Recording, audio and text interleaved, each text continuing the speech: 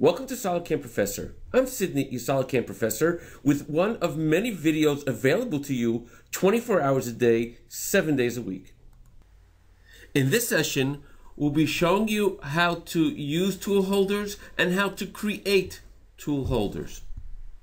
Now that we've created a tool, as we've done in the previous recording, we've dealt with the topology and the tool data and the eye data.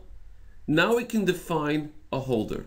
Now, the holders can come in several adapters.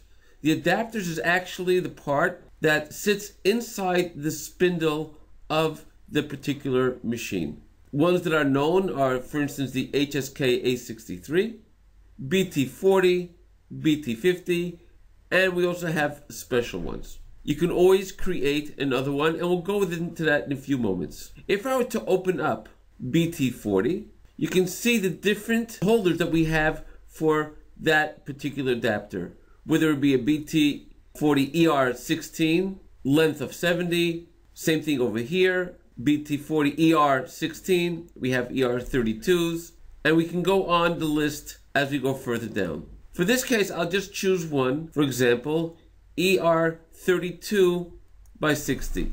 In the window, you can see we have the actual BT, how it's going to look in our simulation itself. We can zoom in by turning the wheel, just like in regular windows. We can spin it around. You can see the actual holder, how it's going to look. If I were to click on this show tool and now accept this as my holder for this tool, you can see that in the diagram on the tool itself.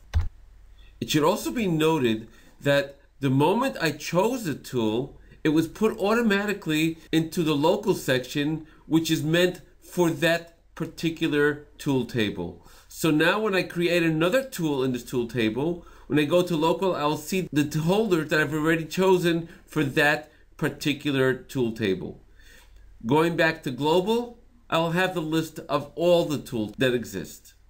Now, let's take a look at exactly how we can actually create a tool holder. To do this, I'll go out of this field by clicking on OK, and we'll go into SolidCAM Tool Library, Tool Holders. Now, the moment I click on Tool Holders, take a look what happens on our screen. What will actually happen is we see the BTs over here. We can create adapters as shown here on top, and we can create the holders as shown here on the bottom. Now what I'm going to do is I want to create a new holder. So I'll go to the bottom of the list over here, and you see I have a special list called specials. I don't want to add anything extra into what I have on the top already, so I have one for special holders.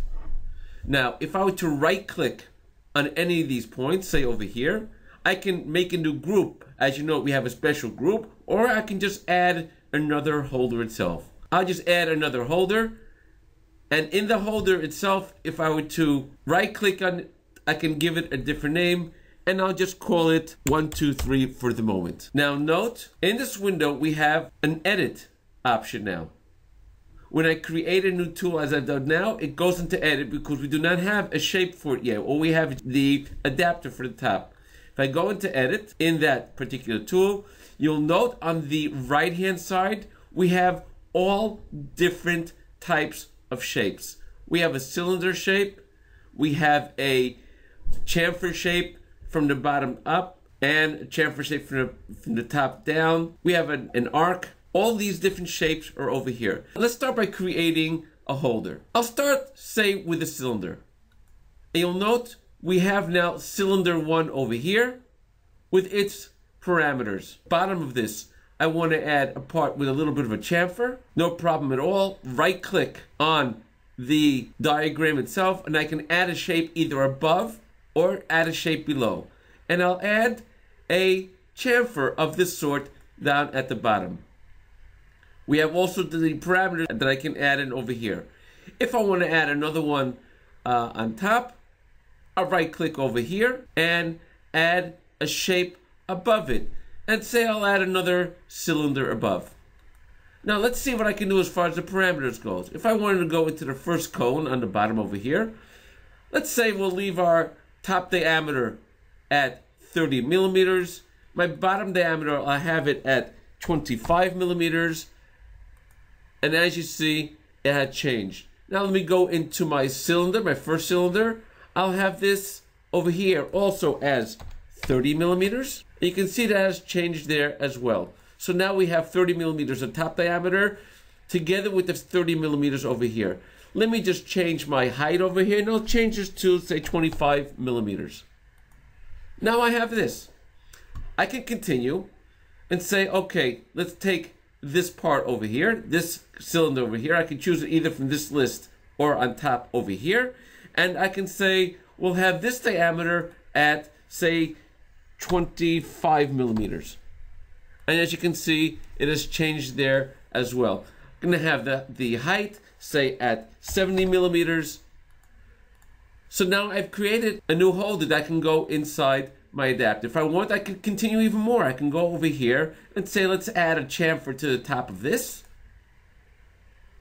And we can continue going on. I want to have now another cylinder on top of that. So I'll right click over here and add above this a cylinder.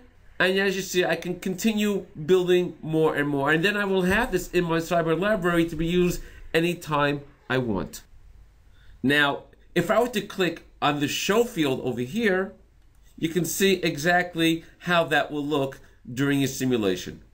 And I can continue making more and more holders. So it's actually, you can get any kind of shape you want just by creating the holder exactly the way you want. Now, creating a shape tool is done in the exact same way. I'll go into SolidCAM tool libraries and I'll choose the option of shape tools. Again, we'll have our different tools that we have already inside the program itself. And to create one, all I have to do is right click. I can create a new group or just add a new tool. I can right click on this and give it a new name. We'll call it 345. And again, in the edit section, I can make different shapes exactly the way I want it. Say I want to have a radius on the bottom such as this. I can have on top of this, I can add a cylinder. On top of this, I can add another one such as a chamfer. And I can go on and make tools exactly the way I want it. Give it the diameters exactly the way I want to have it over here. That can be done as well. So basically I can get any shape I want. If I want to have another shape here at the bottom, right click over here, add shape below, and I'll add a shape such as this one over here. On this I can add another one, add shape below, and I'll take just the opposite. I can continue adding on shapes. And again, the diameters are all controlled inside each one of these fields. We have the torus 1, torus 2, and you can see they're highlighted as you go on. And I can make any single shape I basically want in a tool. For more videos on SolidCAM Professor, please go to our website, www.solidcam.com, and look for the tab called SolidCAM Professor.